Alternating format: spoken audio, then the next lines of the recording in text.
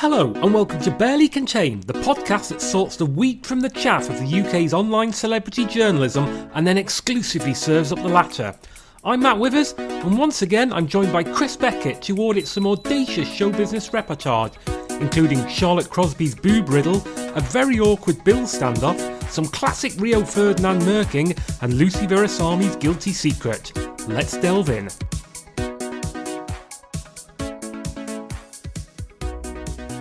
Hello there, Chris. Hi, Matt. We're back after a short and unscheduled break of a few months. I would say hiatus. Yeah. There was no plan. We just haven't got around to doing it. Yeah, I mean, I think we've basically been willing. The body, the mind has been willing. The celebrity stories have still been shit. So there's been no shortage of material. Yeah, so, I mean... Are we going to call this the beginning of Series 3? Yeah, why not? Series 2 was a very truncated series of just a couple of episodes. But there you go, a little bit of housekeeping. In the time we've been away, Chris, you got engaged and I've had shingles. Yep. So a bit of news for everyone there. But as you say, the quality of online show business reportage has not improved one iota.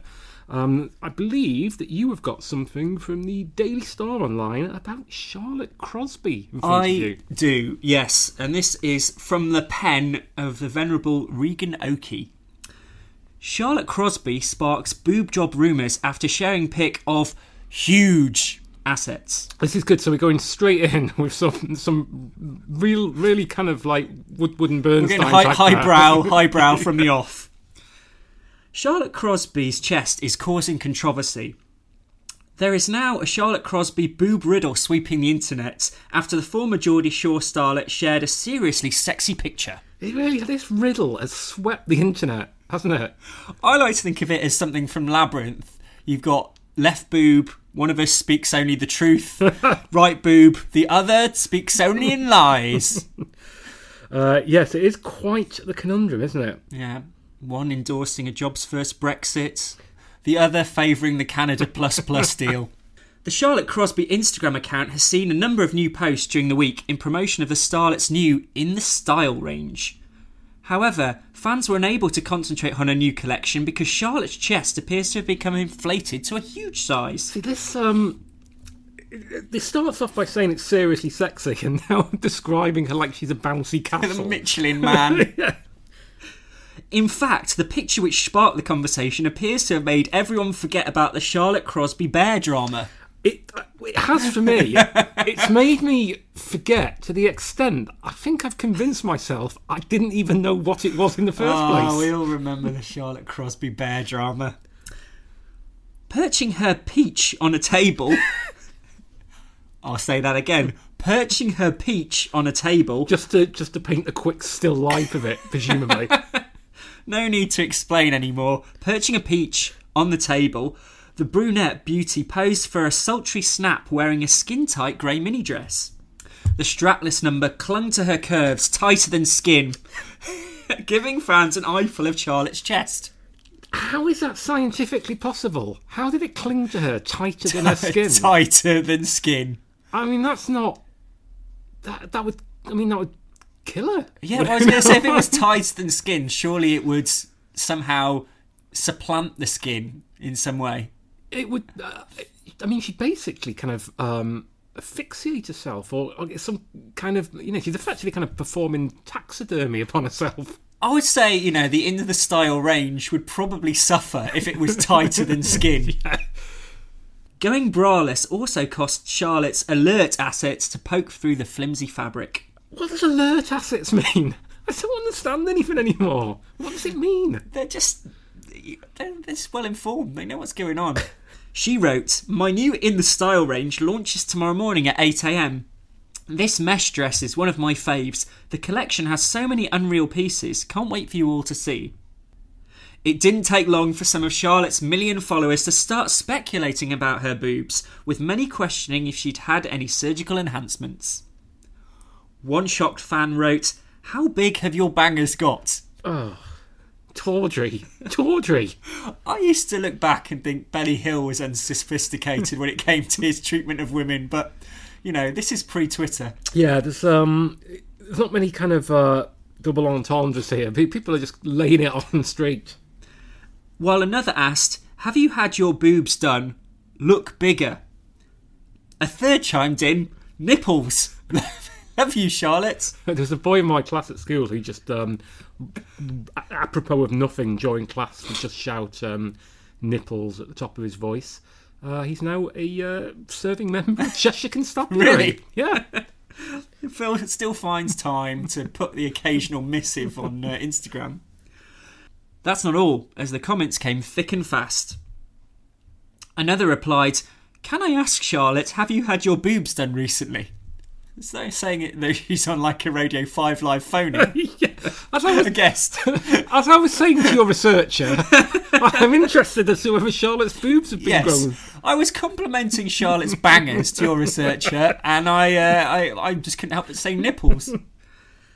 They're looking rather fuller. The entire comments section of Charlotte's picture was flooded with comments like these, with some insisting she, in quotes, definitely had a boob job. Despite the speculation, Charlotte is yet to comment on whether she's had any enhancements on her chest. That's terrible. I mean, Senator, tell us what you knew and when you knew it. However, the "just tattoo of us, babe" has been open in the past about her love of lip fillers. We're going off the point now, aren't we? I think maybe we should just cut this off. Okay, let's wrap that one up there.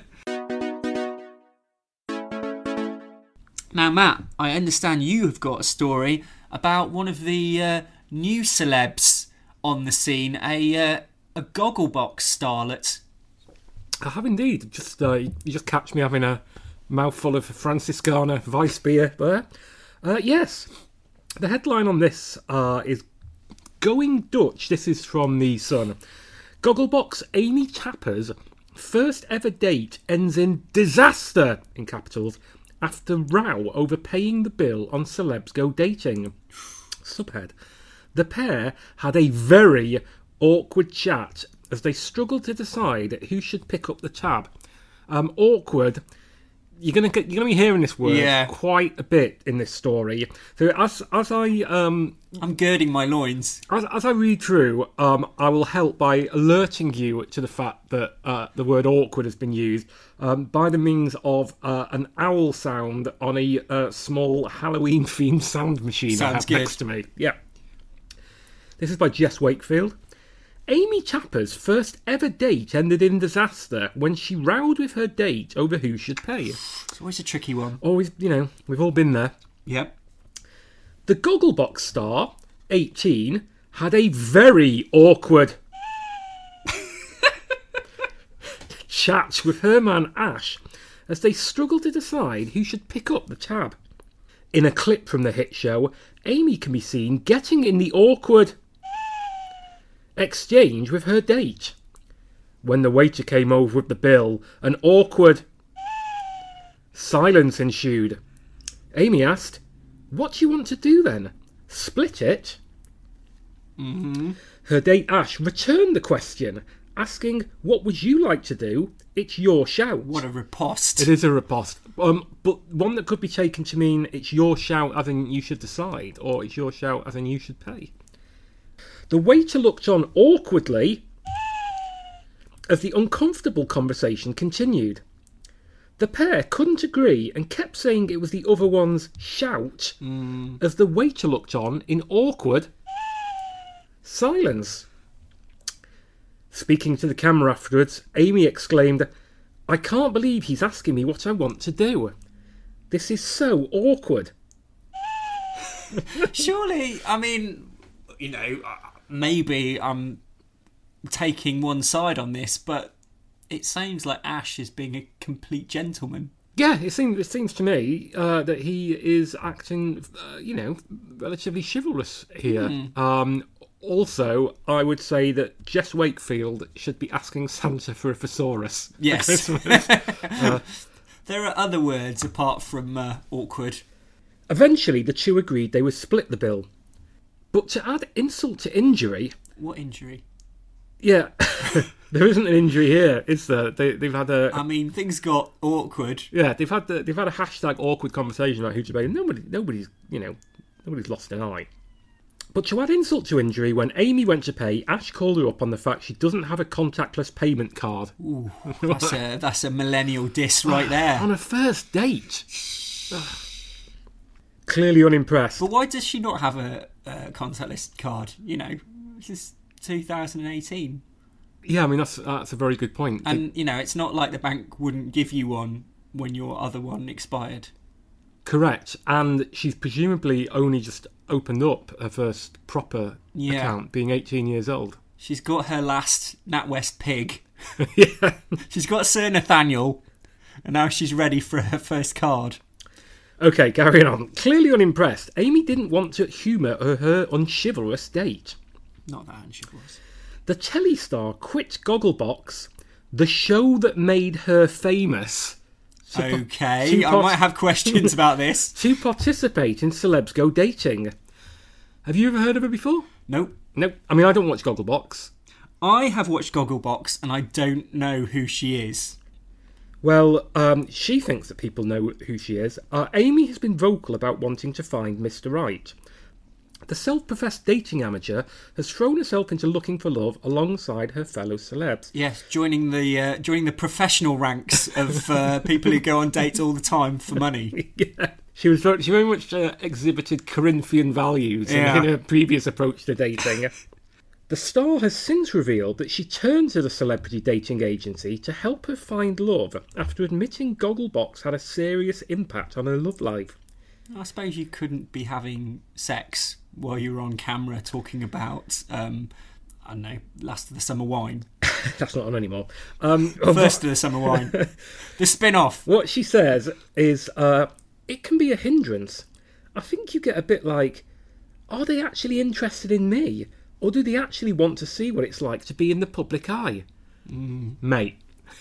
Yeah. No one knows who you are. I think the only way she's put herself in the public eye is by not having a contactless credit card, which I think most people do have. I think that would probably put people off. Yeah. I mean, luncheon vouchers, they're not going to cut it. We're a busy society, and a gentleman does not have time to wait for somebody to tap their numbers into the chip I and don't pin. care whose fucking shout it is. Get a proper card and get on with it. Okay, and moving on from a perhaps unsuccessful story about modern dating, we have one of the great, lovely, contemporary love stories. From the Mail Online, by Mail Online reporter. Rio Ferdinand and fiancée Kate Wright go horse riding with his kids in sweet family outing before he makes a very crass joke about defecating. Oh, that wasn't going where I expected it to. I think the Mail are in a really weird position where they obviously have to be loyal to their print audience who would find such a joke outrageous, but at the same time they have to be loyal to their sidebar of shame-loving online audience who would lap up Instagram tidbits like this. Yeah, I mean, we know that the print readers do have a sense of humour, but that comes from an aphorism-spouting basset hound. He rung in his 40th birthday with a lavish party in Manchester last week. But Rio Ferdinand opted for a more relaxed weekend this Saturday as he went for a horse riding session with fiancée Kate Wright and his 3 children, Lorenz 12, Tate 10 and Tia 7. The footballer shared a sweet Instagram shot of the family during their woodland stroll, captioning it, "Saturday family time. 2 kids horse riding, us 3 dodging the horse." Kate wrapped up warm in a black puffer jacket and skinny jeans for the autumnal stroll, finishing off her look with simple black boots. She walked along with one of Rio's sons, while his other 2 children trotted ahead on horses alongside an instructor. However, the wholesome family fun took a crass turn later in the day when Rio pretended to defecate in the woods. Defecate as well. The football pundit shared a snap of himself miming dropping his trousers, which he captioned, "Coat off, squat, pull 'em up." I mean that is quite crass, isn't it? And he's how old is he? Funny enough, he's just turned 40 years old. Yeah, sorry, I was paying attention. Yeah, I mean, I do think he's probably a little bit old for those kind of shenanigans. Yeah, But I'm just looking through to see if there's anything more interesting about this. No.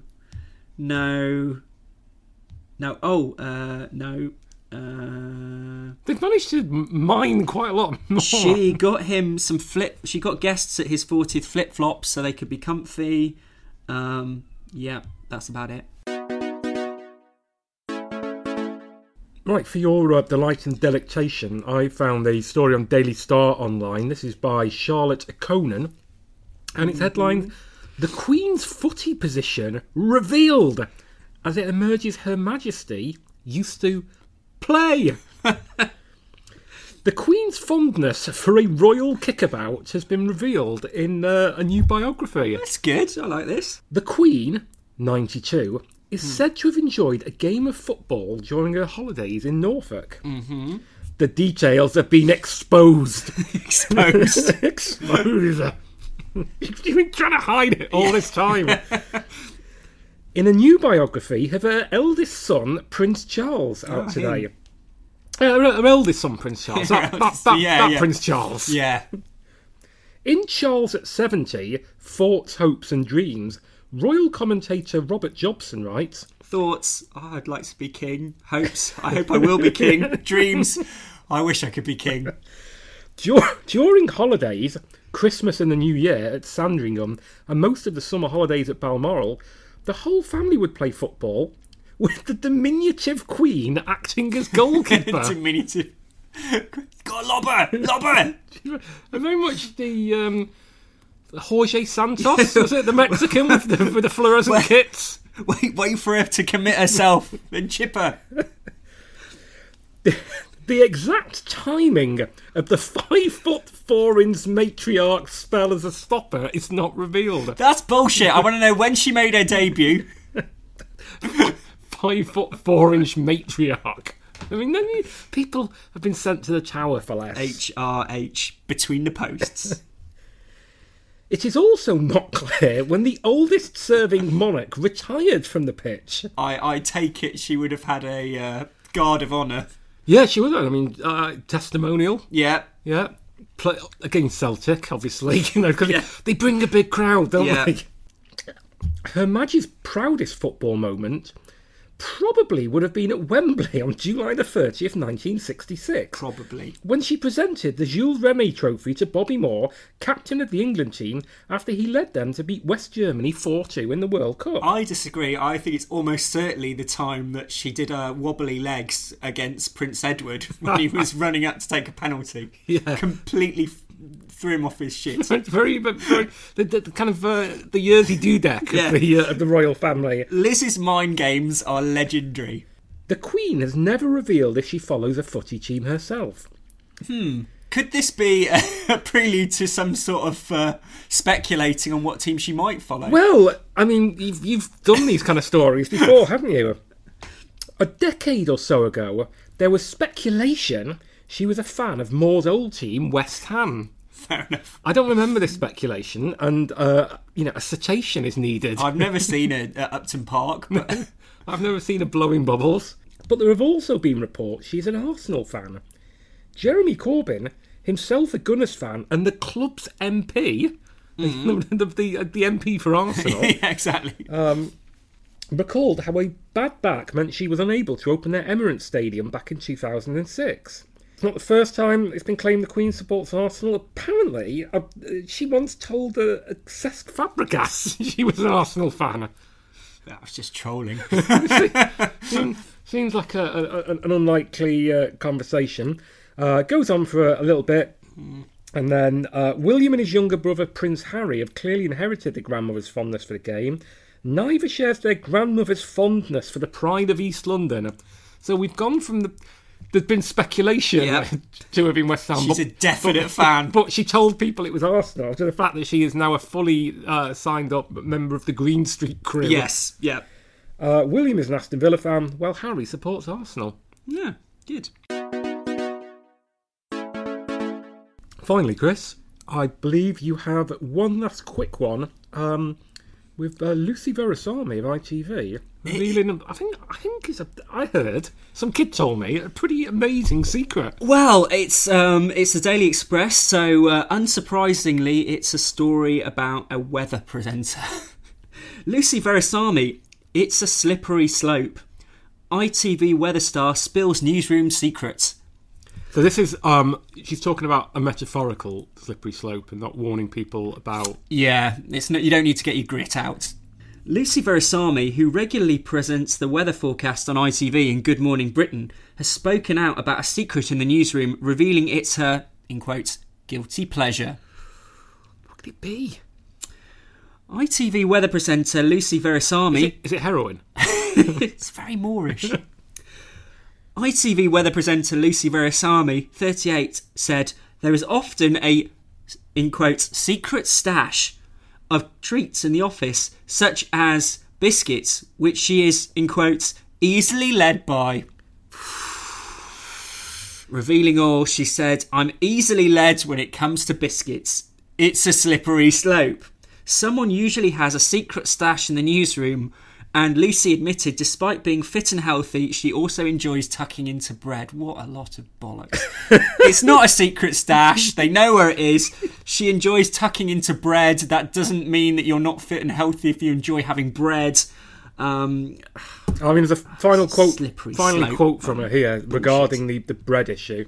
Go on. She added to Now magazine, if I'm out for dinner, freshly baked bread with salted butter or olive oil and balsamic. Great. Well, I think we've proven our point that the quality of celebrity reportage has not improved in our hiatus. It's so good to be back. Yeah, it really is. Right, listeners, we'll see you again in May. That was season 3. Well, thank you very much, Chris, for that. I don't know if thanks is the kind of, No, I mean, we could just do some sort of shared commiserations, finish our beer, and then go off to our separate lives. Yeah, let's do that. Just get on with our lives. But before we do that, I should probably, as a token effort, remind people that we are available on Twitter at barely_pod, and you can also see us on Facebook. Yes, and you can find us on Apple Podcasts, where you could leave us a review. Maybe not after this one. If you went back to some of the early ones, yeah, maybe dig for the gold. Yeah. Dig for the gold. We're on Spotify as well, which might be even easier for you. Yes, that's right. You can unaccountably listen to us on Spotify now. So yeah, dig out some of those earlier ones when we we were young and more enthusiastic. Don't remember us from this. No. Don't remember us from this. This is not how we wish to be remembered. Yeah, this is one of those sort of ill-fated Spice Girls-esque comebacks. All right. Well. Thanks a lot, and hopefully we will be back in a couple of weeks this time. We will. Ooh, awkward.